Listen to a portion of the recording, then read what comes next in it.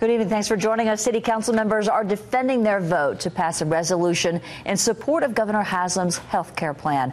I'm Kim Chapman. Thanks for joining us. A state leader has something to say about Chattanooga's involvement, calling council members hypocrites. Brittany Nicholson joins us now to tell us why. Brittany. Kim, Senator Todd Gardenhire released a statement saying Chattanooga had its chance to help provide health care to patients.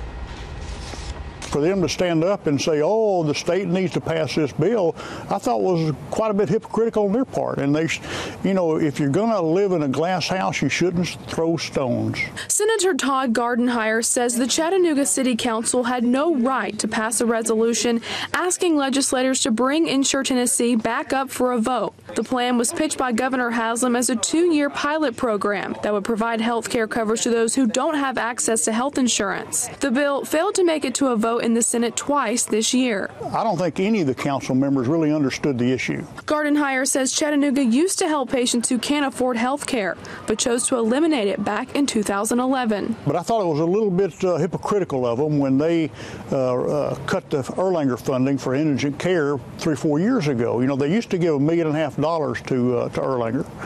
And when the sales tax agreement ended, they quit paying it.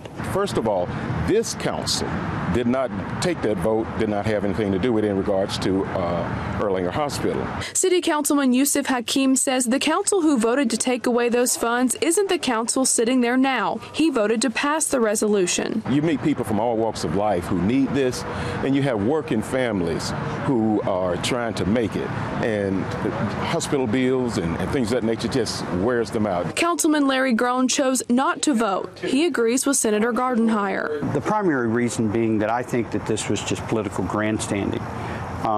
We don't know what legislation is going to be up. There is no such thing. In the past, yes, there was a Governor Haslam's Insure Tennessee initiative, but that doesn't exist anymore. From the late 70s until 2011, Chattanooga and Hamilton County together gave $3 million to Erlanger every year for indigent care. In 2011, the City Council let that agreement expire. Kim. Brittany, thank you. And in last night's vote, 6 council members voted to pass the resolution. Councilman Chip Henderson, Larry Groen, and Ken Smith chose to abstain.